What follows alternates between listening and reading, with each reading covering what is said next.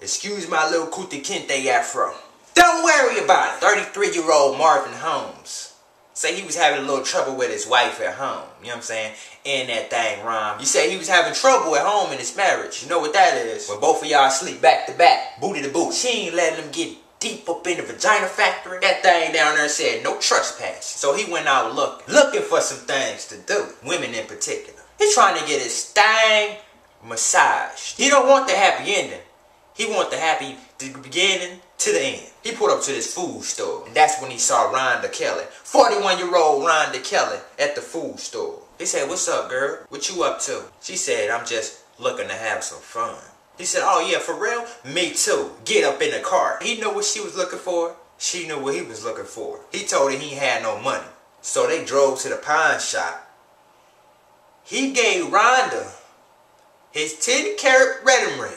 She went in the pawn shop and pawned the damn wedding ring for $20. $20 damn dollars, huh? This is the cheapest damn hoe I have ever seen, ever heard of. $20 damn dollars. You know what you could get with $20 damn dollars? A couple fucking burgers at McDonald's. After she come back in the car with the $20, he drive her down to this crack house and she buy some crack. That's what she spent the $20 on. Got back in the car, they drove off, parked somewhere, then they start messing around. Marvin said they stopped because she got nervous. Of course she got nervous. She just got done hitting the pipe, twitching and shaking and shit. She just got done smoking up $20 worth of crack rock. Police seen the vehicle, searched the car. They found crack marijuana in the back seat. They know that they already recognized her face. She be out all the time, you know what I'm saying? She already been caught for prostitution. He went to jail for paying the prostitute. She went to jail for solicitation. You know what I'm saying? You gave your wedding ring to a stranger. Not only a stranger, a hooker. Not only a hooker, a strange hooker that smokes crack. To go in the store and pound it for $20.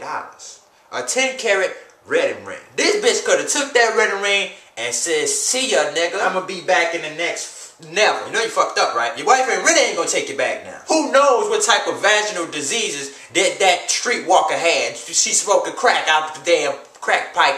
You lucky, cause I know for damn sure if you ain't have no money on you and you had to pawn your wedding ring, I know for damn sure you didn't have no damn condoms on you. I know you was gonna hit it raw. I know it. I know you was gonna hit it raw. Don't lie to me. Woo! Or whoop is your best friend. You know what I'm saying? These are your best friends. You got these.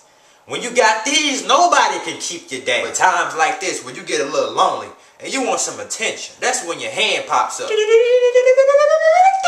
Your hand is by your side all day, every day. It's there 24/7. It's loyal. Why is it loyal? Because it's always by your side. Your right hand. Or if you're left-handed. Or if you're ambidextrous. Both hands at the same time. Like a shake week. Look at them dancing. They entertain. When you're bored, they entertain you. They dancing for you. Like showgirls. Damn a prostitute. You got your hands. Just steady dancing. And whenever you get lonely, because I know your wife ain't going to take you back, especially not now. Whenever you go back home, remember what I said.